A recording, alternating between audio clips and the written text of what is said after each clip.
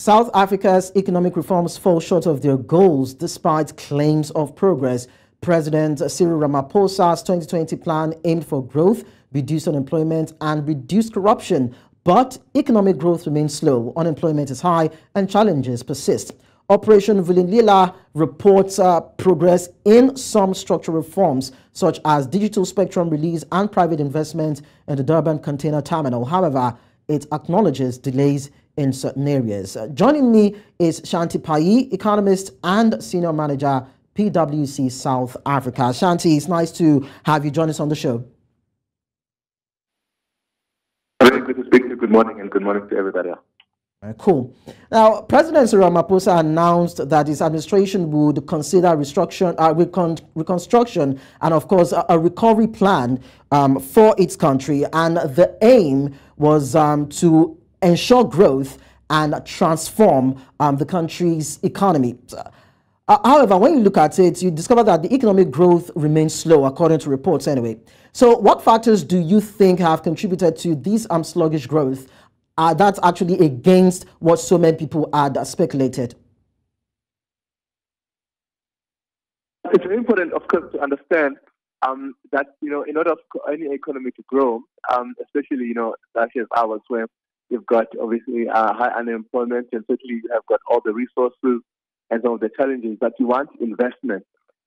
One of the key things that have been a big impediment to growth has been access to investment. So investors coming to South Africa and putting money, whether they're putting their money in sector, in manufacturing, in agriculture, and various sectors. And so one of the things that was important then to say, what are the things that investors are complaining about?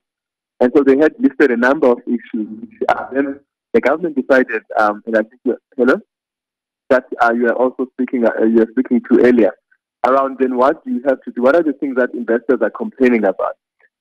This has included very important things such as infrastructure, railways, water, and a number of other issues, policy issues.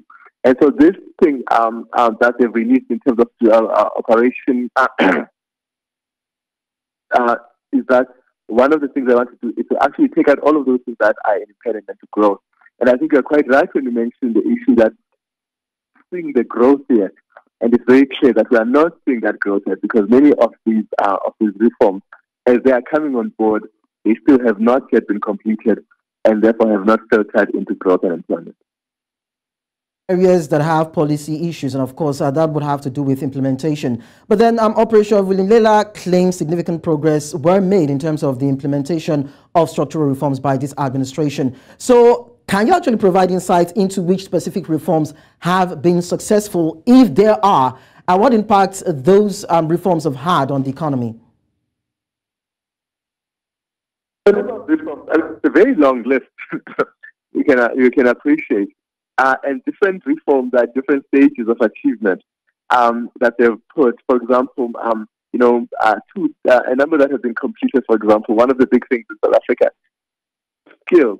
And one of the things that is needed to be done is to reform the skills sector to be able to attract what we call critical skills. There are skills we don't have that we should actually go out that are really, really important for the growth of South Africa. And so the government has completed this critical skills list. And that really then has to be taken into the Department of Home Affairs, or the Department of Home Affairs that allows people to be able to, to come to South Africa and get the visa to be able to work in sectors where the skills are in shortage. So that has been very, very important. Of course, the big thing that people have talked about, and I think I'm sure you hear about all the time, is the rail infrastructure and logistics. And there really what has been very, very important is to try, obviously, because as an economy, you want to be able to export, especially in the mine sector. And the mineral sector has really, really struggled. So one of the things they're highlighting in the report, they've had to complete, a paper for rail, and then be able that right kind of policy. So the Transnet itself, which is the rail authority, will then also work towards a partner that will help actually reform, actually work on the ports in a way that is actually more efficient and more effective. So those are that. I think there's a whole other number of things, water development that are different stages of. Okay, thank you so much, Shanti Pai, for talking to us. That's the much we can take.